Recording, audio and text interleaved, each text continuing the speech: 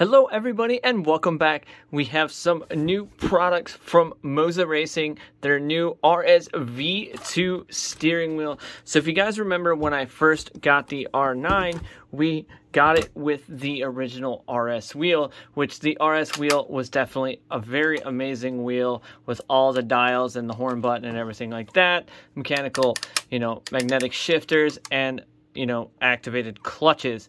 So the RS wheel was very amazing, but now we're taking a look at their brand new RS V2 wheel. Big thank you to MOZA Racing for sending this out for me to get my impressions on it and everything like that. If you can't see from the box, but we're going to take a look at the actual wheel itself. So we're going to get this thing opened up out of here. So a lot of different styling changes off the rip with this wheel. I'm actually going to move this box so we can get the wheel more in focus. So a lot of different styling. So there's forged carbon fiber front plate with the MOZA Racing logo on it. We do have all the buttons and everything like that. Their new black style quick release, magnetic shifters, as well as our dual clutches. It does have the newer pin setup for, say, the R5 and more, functionality.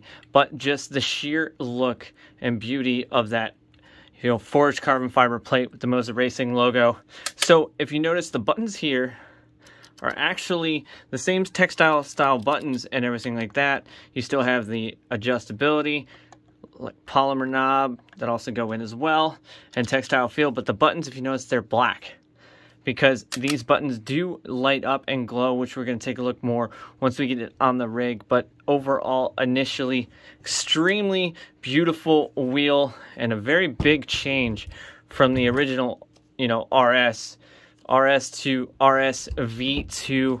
Definitely two amazing looking wheels. I love the forged carbon fiber on the RS V2. I did like the horn button, but this one also has the forged carbon fiber here, but this has a forged carbon fiber plate, which I think adds another level of kind of awesomeness to this beautiful looking wheel. So we're going to go put this on the rig and actually take a look at some of the features of the wheel. So we're going to switch over to the rig and get this thing on the wheelbase and see what it looks like and all the features and all the buttons and being able to change the colors and things like that. So we're going to go over there and get it put on the rig.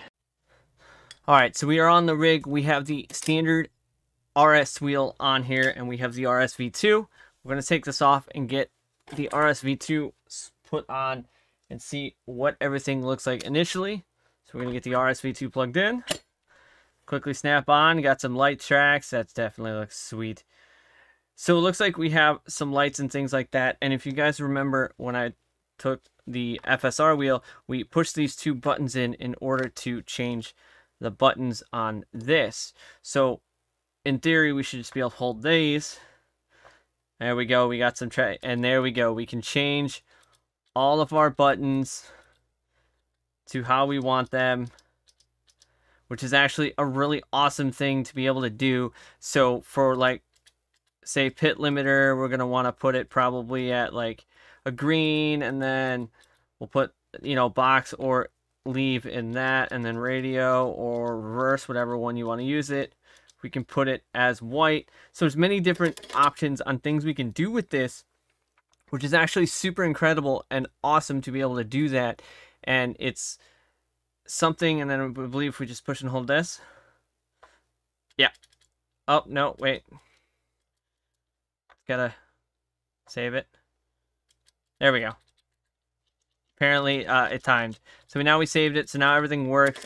So everything feels super awesome, and the wheel just looks incredible. So we're going to go drive with this thing, of course, because we have to drive this wheel in order to feel like, check the lights, tracking, everything like that. Just, for sheer fun of that.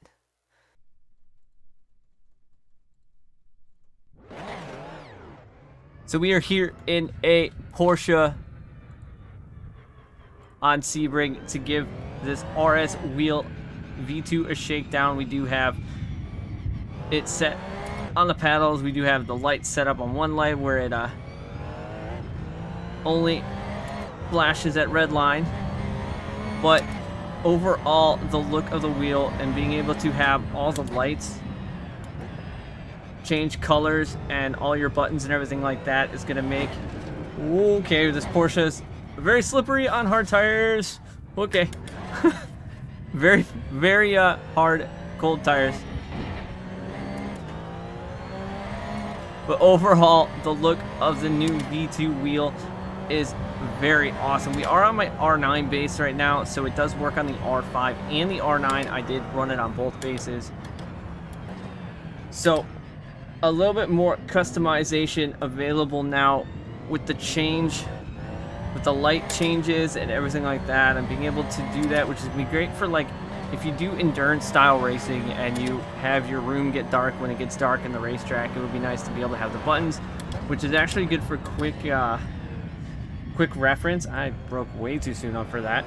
It's great for quick reference for the buttons, because being able to just set them to a color that you instinctively know, you don't have to really look. It can be a quick glance to get the color, and then you know which button you're actually pushing. So it's definitely a sweet feature. I love it on the FSR wheel, so it's great to see it here on the new RSV2. So once again, a big thank you to MOZA Racing for sending me this V2 out to take a look at and test beforehand. The overall feel with the leather is very similar to the CS wheel feeling. It's the smooth, nice smooth leather, which is different from the original RS wheel, which had that very textured feeling, which, you know, it wasn't too bad, but for drifting, it kind of like rubbed on the hand a lot, so it, you know, made the hand go a little bit numb. But it's got the same feel of, say, the CS wheel, and the styling with that forged carbon fiber MOZA Racing plate in the front is definitely a style that I really, really like seeing. I like the styling of this wheel. It's definitely probably going to become my new favorite standard wheel in my MOZA Racing wheel fleet.